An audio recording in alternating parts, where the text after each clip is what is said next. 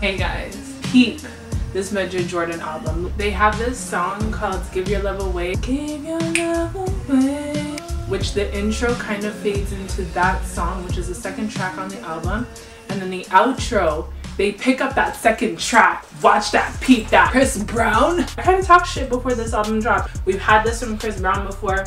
He's dropped an album with too many songs and we're like, nah. This one's actually pretty good. Like, I'm vibing with it. Metro Boomin, 21 Savage, and Offset. Pop! Pop! Without no warning. First of all, who saw that coming? Before you ask, these the Gucci, are they Prada?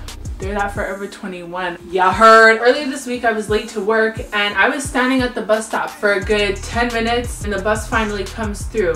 All I gotta say is Calgary, it shouldn't be just Vancouver. It shouldn't be just Toronto. It should be a world thing of saying it here first. There needs to be a late slip that the driver gives out while you're entering the bus. I'm X minutes late. Here's a note for your whatever you're going to work, to your doctor appointment, to go pick up your whatever it may be. Why am I paying the full amount? Why were you late when I already put my route on my Google Maps trying to find the location of where I'm about to go, and then on top of that I end up 20 minutes late. The reason that I was talking about this whole work thing, I love my job, not talking shit about that. I work at the front desk where people sign up and become members. I've been noticing 1994, 1995, 1996, and I'm just looking at these people and they look so grown. Damn, we have grown to that age. We're at that age right now. Like, I can't even believe. The whole reason why I'm like, I look in the mirror,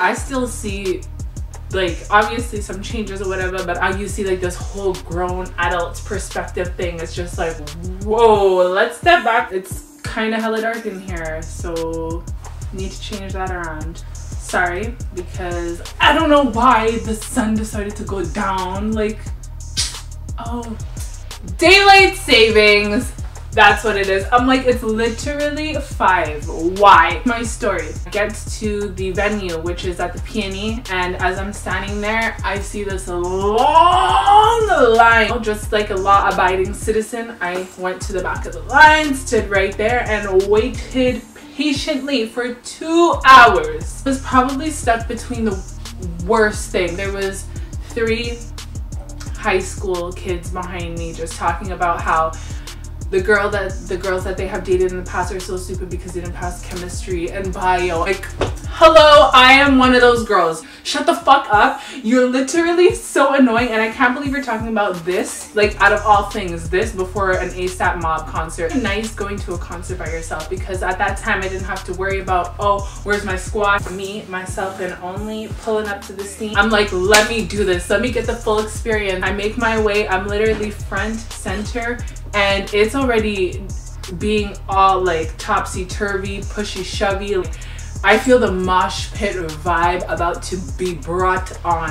ASAP Rocky touched stage, and when ASAP Rocky touched stage, Lamborghini hot, climb up on the crib, this is how it is, get these men, don't call it a Cardi, he legit, money bad. Check those out. He noticed the only dark-skinned girl with short hair, like holding her phone up, trying to catch something. I swear ASAP Rocky took a second and was like, hold up guys, dead ass, like this right now, like dead ass eye contact. So the beautiful ladies aside, we don't want to hurt them. Okay, Zaddy, I see you. I was pretty impressed actually that I did not fall or get stomped on. I feel so sorry for the girls that did. I hope that you were fine. I'm so sorry. It was actually a very scary scene.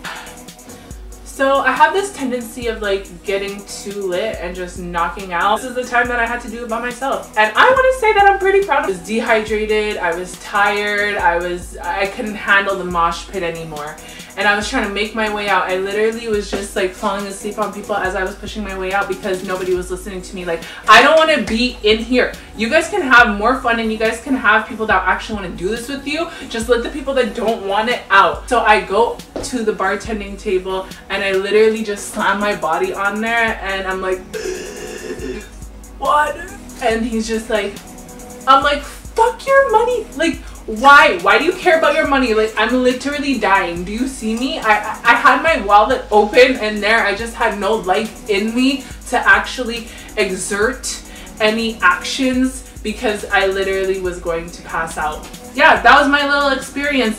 It was dope as hell. I kind of got lost on my way home. I went to Burnaby. I don't even know how it happened, to be honest. I was just so happy to finally be home. I got to see my favorite songs off of ASAP 12 album and off of the Cozy Tapes 2 album. I'm sorry if this is horrible quality. Bye guys. Enjoy the SoundCloud.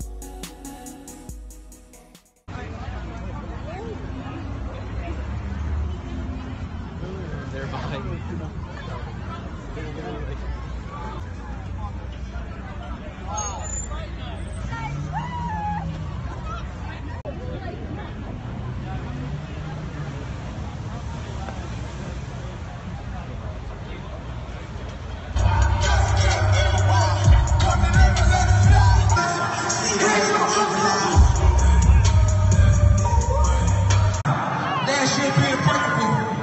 Last year on that bullshit. Keep the motherfucking hands up.